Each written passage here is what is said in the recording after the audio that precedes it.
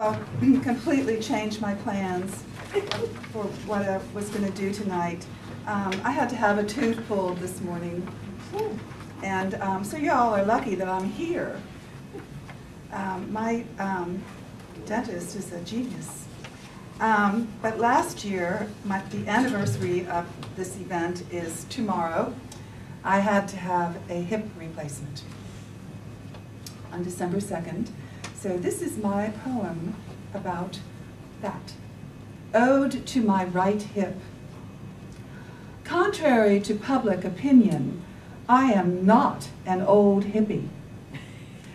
I did, however, suffer from an old hip, that largest joint atop the longest human bone, the cartilage worn away, and the socket so filled with bone spurs that its X-ray resembled the Crab Nebula. In the operative report, my surgeon refers to me as a pleasant 62-year-old female. Pleasant? Heck! My constant grinding pain created an ongoing bad mood and the impulse to inflict equal pain on grocery store clerks and co-workers and anyone else in my way. I saw myself become a shrew, a harridan, a bitch and a half, so I succumbed to the surgeon's hammer and scalpel and sutures.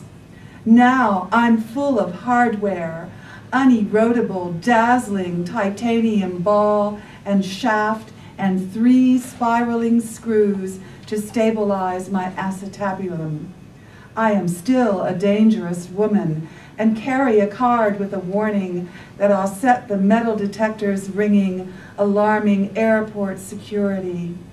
But now my lion-headed cane is back in the umbrella stand among the other ornamental walking sticks, and I can walk without a limp upstairs across a stage and perhaps once more be taken for the dancer I never was.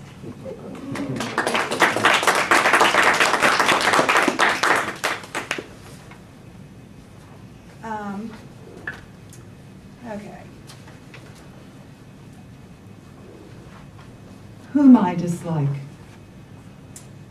Mimes, clowns, and vampires share a repulsive and unnatural pallor, wear masks or makeup, and make unsavory lifestyle choices. I have no use for them. Clowns and mimes find it difficult to communicate without bells and whistles and elaborate gestures, while vampires are smooth talkers, seducing you with forked tongues in order to stick their fangs into your jugular. Vampires stay up all night, doing unspeakable things. When you ask where they've been or what they've done, they'll respond, nowhere, and nothing, then sleep the day away, disdaining meals and conversation. They remind me of my former husband.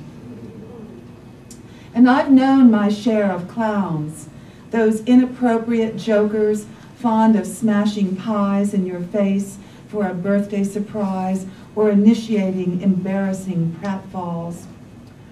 Mostly, I've been able to avoid those annoying mimes, except for Marcel Marceau, occasionally appearing on a television show, or sneak attacks in New Orleans or San Francisco.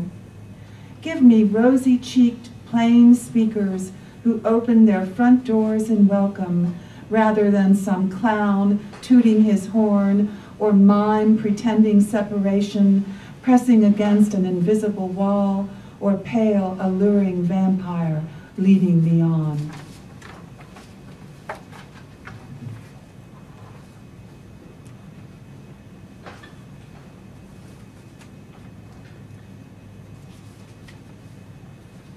This is a poem I wrote a few years ago, and I realize now that I've turned into the person I'm describing, but this was a real person. Aunt Nelma. She's the kind of old lady of whom it is rumored she was once a great beauty. Sitting very straight in her corner, puffing an extra long cigarette, she presides over the party. What's the word for it? All these new things. Technology, someone suggests, but Aunt Nelma is deaf. I just don't know where I am anymore. I hope I die before I have to sell my house. She laughs at this and smooths the short pleated skirt over her knees. You know what they give me for Christmas? I take it out of the box, this big green shirt, and then there's these big green pants, and they say that's a sweatsuit. What am I going to do with a sweatsuit? I'm not one of those joggers. They say wear it around the house. Well, I never. She pauses, surveying her audience. Does she want us to know she would never wear trousers, or are we to see her jaunty in her jogging suit? Charles likes that Harvey's Bristol cream, you know, so I bought him a bottle and a box of candy for her, and one for the nurse Olga, and I call her and say, I've got these presents and can Olga come pick them up? Well, I never heard from her again. Charlie basks in Nelma's favor, but we're not so sure about her. I didn't want to walk over there and maybe fall with a bottle of wine. Mabel did that, you know, last year, and she still hasn't recovered. We imagine multiple lacerations. We suspect Mabel's drinking problem. Her back, you know. Nelma winks at her great-nephew, then rises with the help of her cane and leaves us in the lurch in the suddenly empty living room.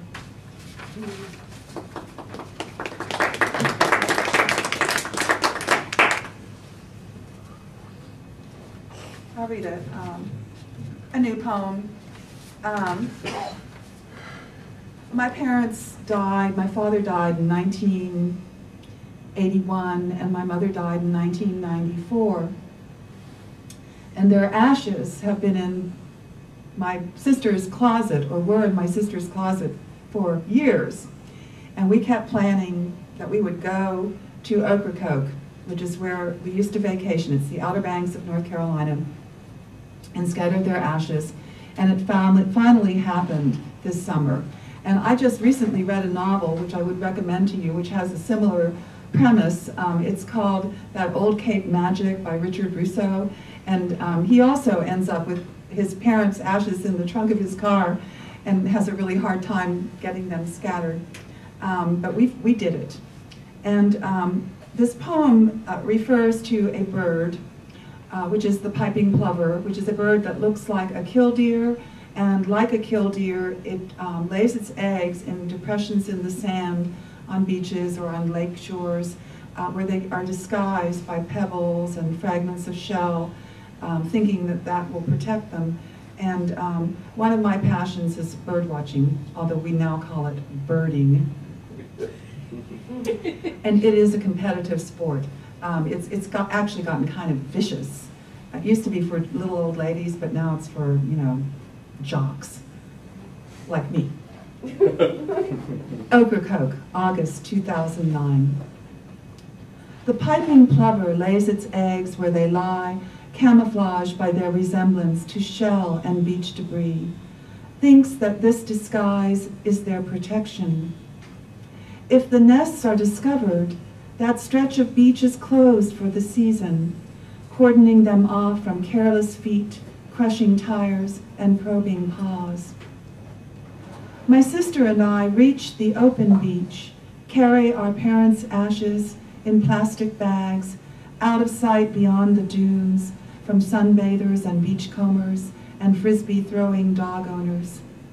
In the shade of waving sea oats, we wait for the surge of surf to cover our feet, then open the bags, letting ash and bits of bone commingle, becoming one with sand and fragments of shell, mixed by the swirling water, and finally invisible as plovers' eggs awaiting breaking open and birth.